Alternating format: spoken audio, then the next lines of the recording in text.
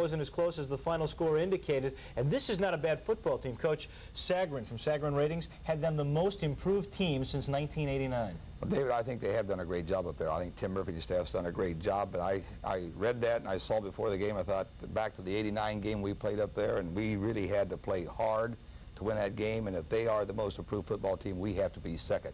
Because I think that, you know, our football team really has improved much as this game last night would indicate. I guess as we take a look at this thing, that you have an argument for being the most improved team then, because you really did dominate this ball game. Here's Xavier Crawford on the return of the kickoff. He gets it out to the 30 or the 28-yard line, 29-yard line. That's a good return. Anytime we can get it out past the 20, we think we've done a great job. Steve Matthews out here in the flat to Isaac Bruce on the first play of the game. Number 6, very fine football player for Cincinnati. And I know a lot of coaches thought this was one of the better tackling football teams that they've played coming into this game. And I think we're going to see here where Larry Porter does a great job of breaking some tackles in here to indicate that we are getting to be a much improved football team. Great block there by Leon Bosby to get Matthews out. He hits Copeland. Russell's fighting for extra yardage there.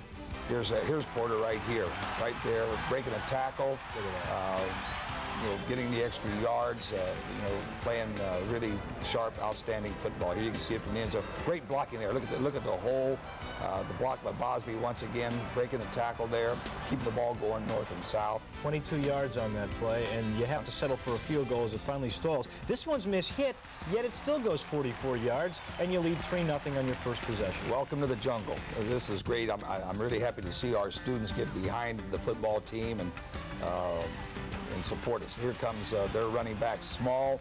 You know, a week ago he had 233 yards and was the Independent Player of the Week this week. 77 yards on 23 carries to give you a little indication of how well our defense really played. Here he is on the backside for about a 5-yard gain. You're going to see a lot of great plays once again by our defense. This is Harp hitting the guy, missing the guy out in the flat there, so forcing him into a kicking situation. Boy, here's a part of our football that's really starting to come on real good. Our punt returns, that's Jeremy Williams there, who our free safety caught that ball in a safe punt. Larry Porter for 4 yards off the left side. Matthews back to pass, goes for the home run. They do a good job of covering that one. Right. Matthews just misses Terry Al over here in the right flat, so we're forced to punt. Buffalo once again, 46 yards average punting. Does a great job, and our coverage is very good. I think we did have one breakdown, but you can see that for the most part of the football game, we did a great job. Jeff Sawyer timed that one beautiful. I was going to say, that was beautiful. 7-yard sack there. Jeff played very, very well. A lot of great plays throughout the football game. Speaking of great plays, how about Barry Dillard? Here's a guy who's going to be a superstar. Star on the rise, and I think right there. But there you can see once again us converge on the pass once it's caught with a lot of blue jerseys around the ball. Now here's Russell Copeland, right up the middle. Here he comes. Unfortunately, we have a penalty on this one. You know, he was 8th in the country last week. Who knows? This might have put him up there close to number 1 had this not been called back. But we did have a holding penalty, and it was brought back. I like the way he goes north and south. There's Matthews going to his right, getting the ball out to Bruce Isaac Bruce out in the flat. Here's a great catch, and really a great throw, because there was a guy, defender in front of that, and Steve put the ball right where it had to be, and Isaac made a great catch. Here's Larry Porter off the left side, cutting back, good hole there. Following the blockers very well, doing a great job. Copeland out here breaking some tackles, getting some extra yardage, you know, playing real sound, good football. There's up on the inside, that's Marcus Holiday. Getting the ball down to the 2-yard line, 3-yard line. And here we see Bosby, close, real close. I thought he almost snuck in. We come back again with the same play, and Leon tries to go over the top, doesn't get it. And then we're going to try Marcus here, and he's not going to get it. I think you have to give the Bearcats a lot of credit there. They played very well this series of defensive downs. They really did. And so the first quarter comes to a close, and it is still 3-0, but it will not be for long. I promise you that. Here's Larry Porter right off the left side. Right now, he made that number 10. He made miss that tackle. Is a very, very fine tackler. Larry made him miss. You're going to see it right here. Number 8 there, and number 10 just a little bit earlier. Both are really outstanding football players. But Porter shows great speed there, and 8 seconds into the second stanza, and you're up now 10-0. Allison has the extra. Joey Allison has the extra point. That was a 35-yarder.